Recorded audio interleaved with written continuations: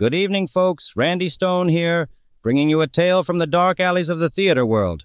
Tonight's episode, 'Twill Be the Death of Me, takes us behind the curtains where ambition and revenge play the leading roles. Join me as we unravel the story of Charles Kelsey, a theatrical producer with a score to settle, and Max Sorensen, a Shakespearean actor caught in a web of intrigue. A plot filled with twists, a stage set for betrayal, and lines delivered with a sting. This is drama at its finest, now remastered for your listening pleasure. So grab your seat, dim the lights, and tune in to this classic episode of Nightbeat. And if this tale of suspense has you on the edge of your seat, don't forget to like, subscribe, and share. The night is young, and the stories are endless. Join me, Randy Stone, as we explore the mysteries of the night. Click the link below and let the drama unfold. Nightbeat.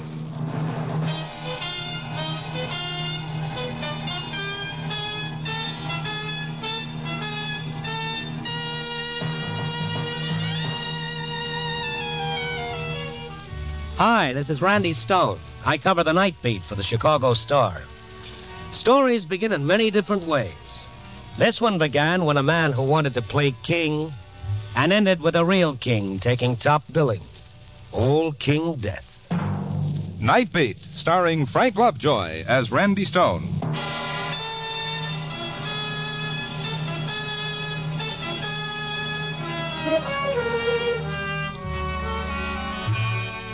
Chicago's theatrical district at night is a river of light, flashing marquees and gay crowds.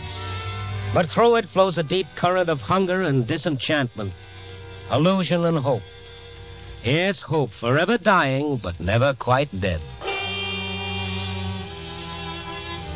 There was hope, a strained, threadbare hope on old Max Saracen's face as I crossed Randolph Street and saw him buttonholing Charles Kelsey.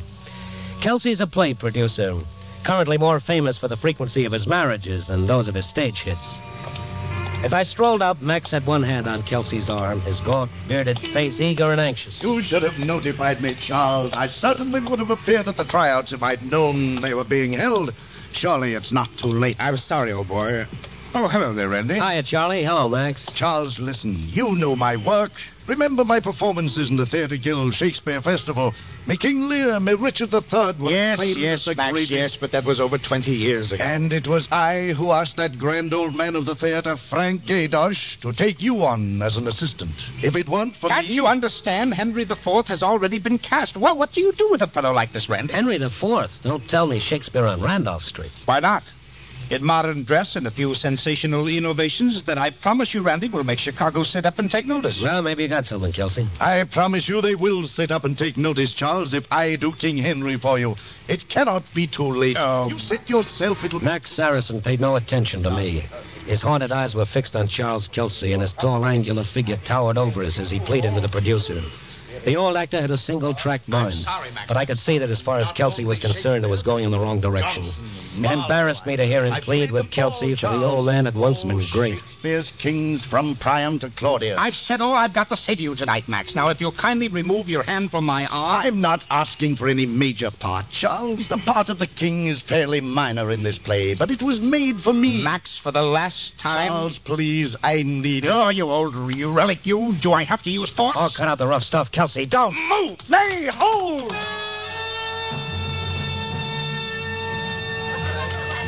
The old man changed before my very eyes. It was frightening. He was suddenly a giant, taller and broader than I'd ever seen him, the stoop in his back gone and rage blazing from a face of iron. He stood like a king in majestic wrath, his eyes darting about until he spotted Charles Kelsey pushing his way through the crowd. Hold, you foul, fat-witted dog! Stop! Max, wait. Keep away. Take your hands off. Max, don't be a fool. I'm warning you, Max. I don't want to... Max, stop it. Stop it. You're killing him. Max staggered back as I drove my shoulder into his chest, and Kelsey dropped to the pavement, still kicking. I hurried Max across the street where my car was parked and took off just as a cop showed up. When we got out of traffic, I headed out Sheridan Road along the lake.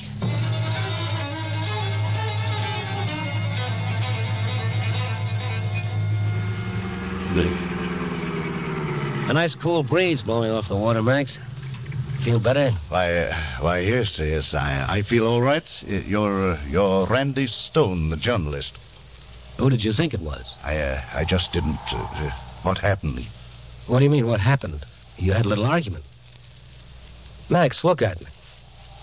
Don't you remember? Oh, what time is it? Wait, it's nearly 8. Oh, I'm late. How could I have forgotten? What? I was going to see Mr. Kelsey, Charles Kelsey, you know, the producer. Oh, I see. He's opening with the production of Henry IV. You've probably heard about it. Yeah. Now, look, Max, why don't you join me in a bite to eat at Mr. Joe's? What do you say? Why, what time did you say it is? It's about 8. 8. He often works late, yes, of course. My dear lad, would you mind dropping me by Charles Kelsey's office on Randolph Street, the Warwick Building? I may catch him yet. Well, look, we can call him up and... Uh-oh. Eh? What is it? A police car just pulled in behind us. Some ego scout must have taken down my license number. What do you mean? Why? Max Harrison. Yes, I'm he. All right, climb out. What? I? Now, look, officer... What's the meaning of this? The meaning is you're under arrest. They bundled Max into their car and drove off. I tailed him to headquarters where Max was booked for simple assault, a misdemeanor, and held on $50 bail. I found a telephone and called up Max's home. His wife answered. She broke down when I told her what had happened. Well, how could he? He was depending so much on getting a part of Mr. Kelsey's play. It meant everything. Well, Max isn't well, Mrs. Saracen. The quicker you get him to a doctor, the better off he'll be. I can't. I haven't got $50. We haven't anything, Mr. Stone. Well, there isn't even any food in the house. Oh, Max, he's been going crazy trying to make ends meet, trying to pay my doctor's bill. Well, look, don't worry now. I'll see what can be done.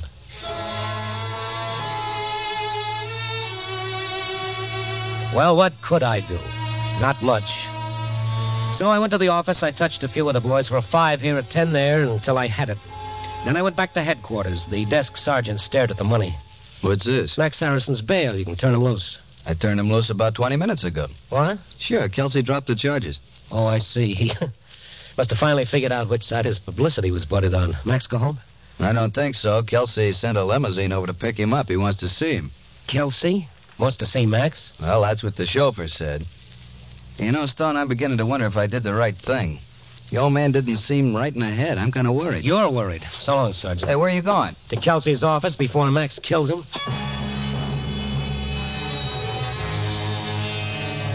I couldn't imagine why Charles Kelsey would want to tempt fate by bringing Max to his office. But whatever the reason, I was too fond of the old actor to have him run the risk of killing a man. I rushed to the Warwick building, went up to the 10th floor where Kelsey maintained his offices. I was about to go in when the door jerked open. Max Saracen shuffled out, pushing past me blindly, and I grabbed his arm. Hey, Max. Eh? Oh, Randy. What is it? What happened? Huh? Oh, nothing. Why? What did Kelsey want to see you about? He offered me a job. A job. Max. Yes? What kind of a job? Playing a part. What kind of a part? I can't tell you. Please let go of me, Randy. No, wait a minute, Max. Now, wait a minute. What's the big mystery? What kind of a job is this going to be, anyway? It would be the death of me. Now, please, let go of my arm, Randy. The death of me. Max.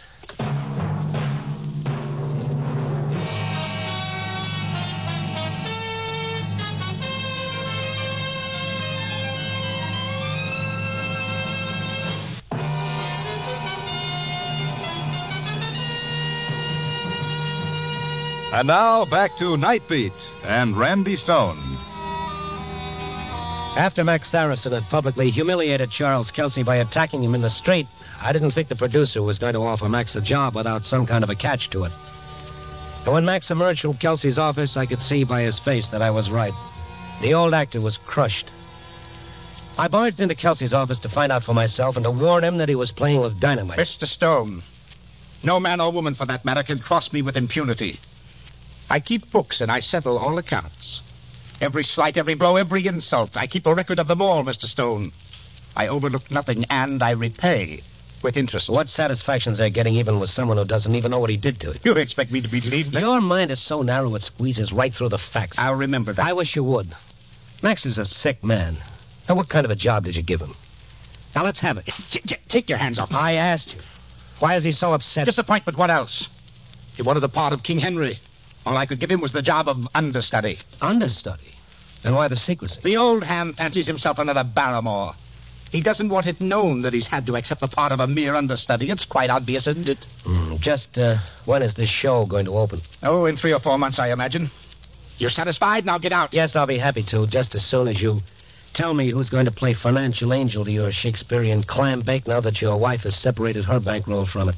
My wife and I have suffered long enough from the malicious lies of scandalmongers like you, Mr. Stone. Oh, yes, I know. What about that well-known scandal sheet, the court record? That separation suit was faked, I suppose. Mrs. Kelsey has reconsidered since then. Oh, well, congratulations. You stay married to her long enough, you too can be in the social register. The social register. I'd express an opinion on that point, Stone, but not to you. My wife's passion for blue blood is a foible outside the realm of this discussion. However, if it helps convince you that we've solved our differences, you might note that we're entertaining tonight with a little reception in honor of Count Raphael de Guidio. Oh, where did Max go when he left here? How do I know? Now, will you get out of here? Yes, with pleasure. I need a little fresh air.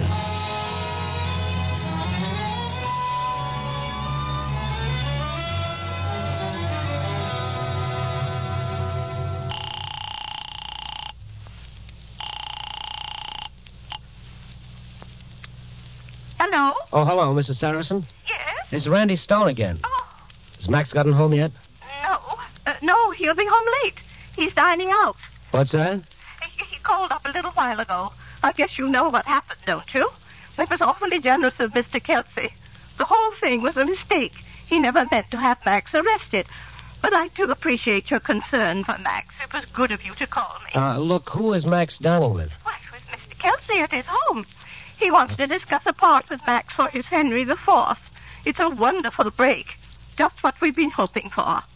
Max was all choked up with emotion when he told me about it. It's about time. Poor darling.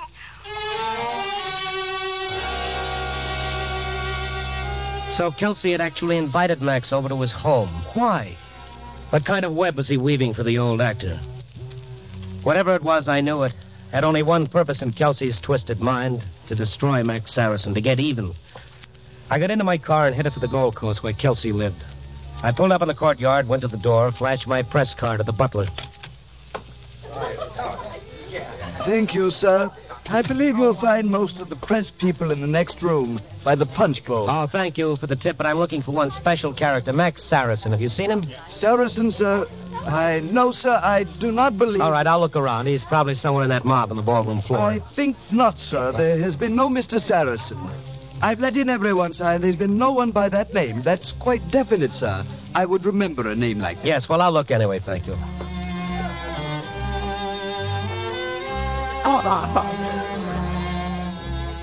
I shouldered my way through all that soup and fish, feeling as conspicuous in my everyday clothes as a burglar at a policeman's convention.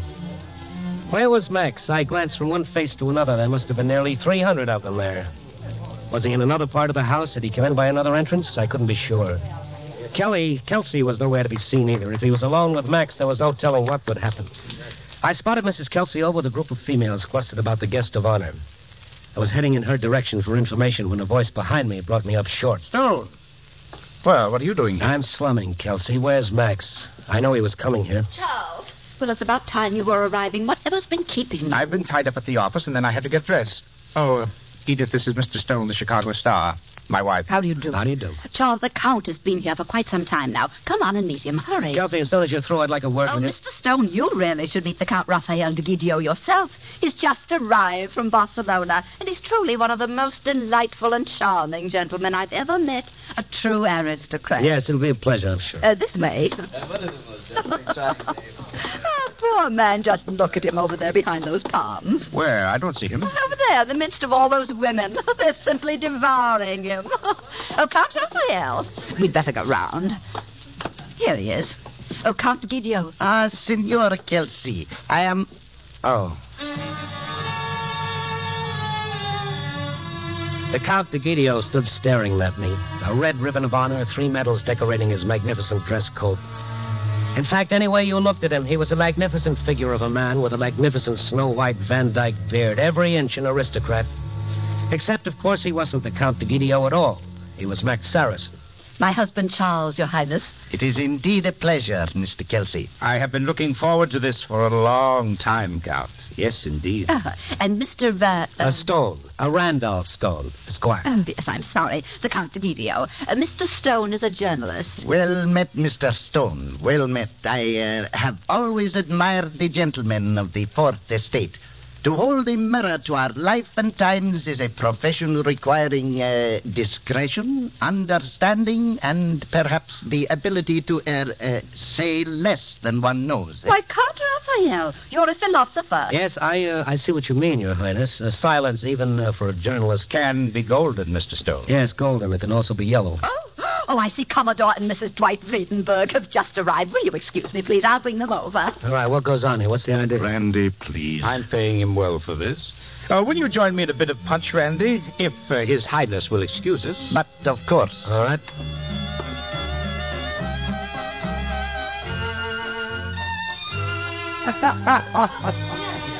Come on, have a glass of punch, Stone. It isn't too bad. You won't get away with it. Not after the morning edition. After tonight, Stone, the more you expose me, the better I like it. You know, it occurs to me that I should have invited you here in the first place. Your present fits very nicely. What are you trying to do?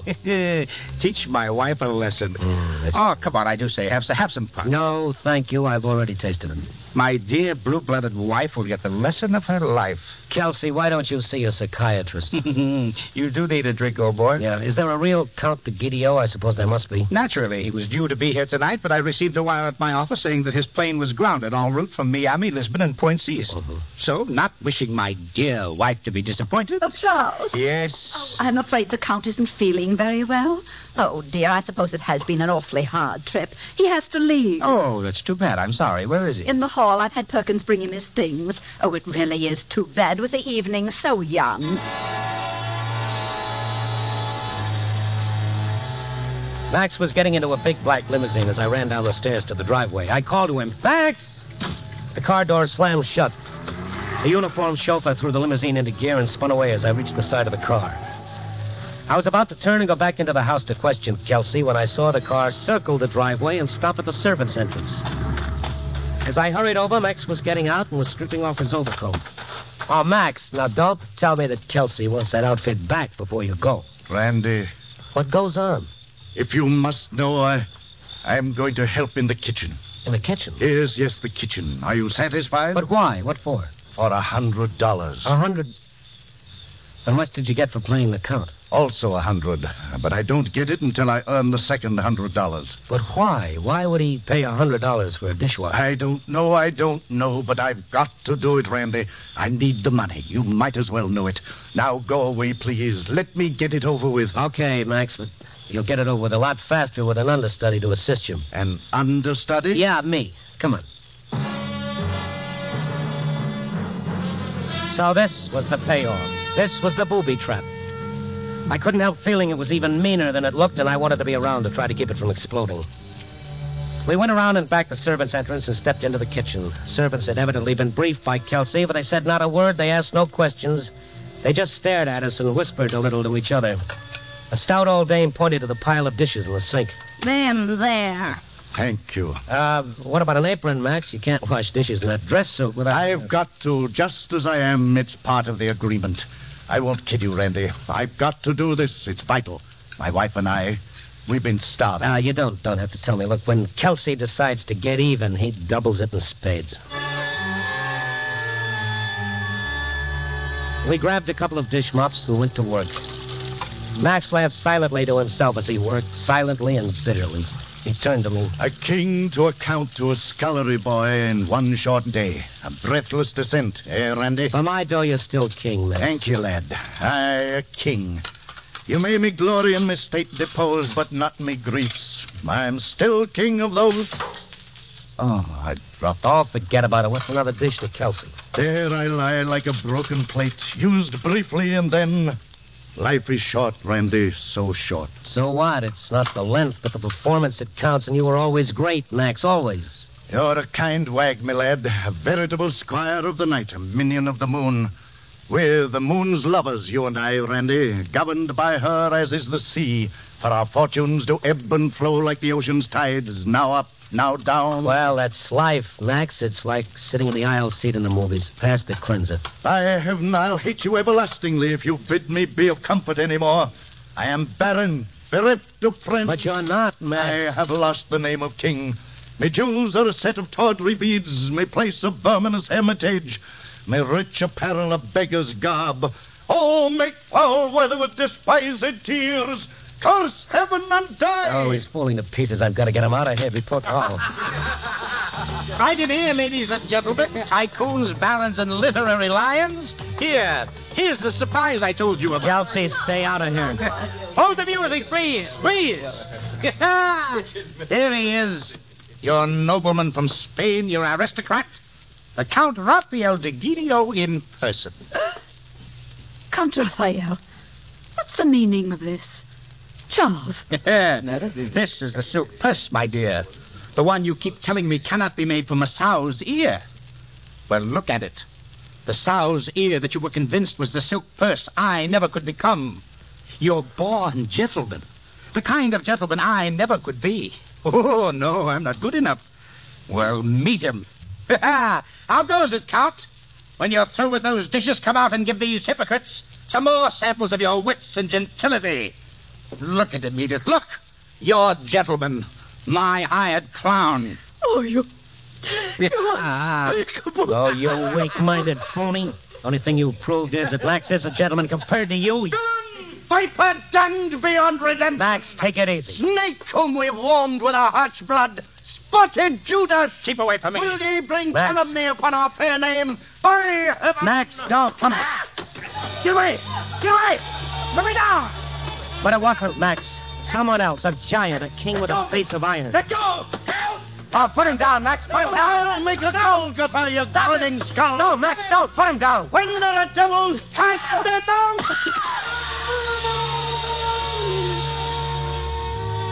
Max had lifted him over his head and hurled him through the window to the street below.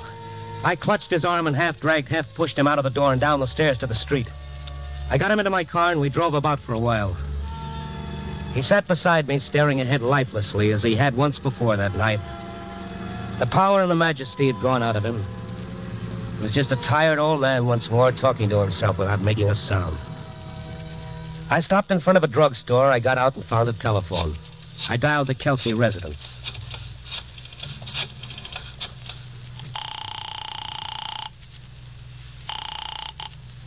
Yes? Who's talking? Sergeant Charles Inc., City Police. Who's this? Oh, this Randy Stone. I just left there a little while ago. You took Max Saracen with you. Yeah, that's right. He's with me now. Keep him there.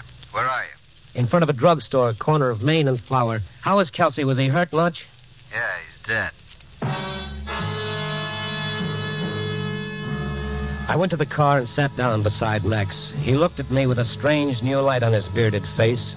One that was tragic and far off. We have lost the name of kings. Me golden cup becomes a dish of wood. Easy, Max. Me one-time kingdom a grave, a little grave, an obscure grave. Max, listen to me. Can you understand what I'm saying? Nay, let us sit upon the ground and tell sad stories of the death of kings. For death sits within the hollow crown that rounds our mortal temples and grins, the buffoon, scoffing at our state. I, a king? You have mistook me all the while. But I only live by bread like you, dear cuz, like you. Give me that man that is not passion's slave, and I will wear him in my heart's core. Aye, in my heart as I... He sat there beside me quoting Shakespeare. He didn't know me or hear me. I don't think he ever saw me. Once more. He was in another world. A world of his own dreams. I got perhaps... I heard the siren of the approaching police car. And I know that though his body still lived, Max was gone. The king was dead.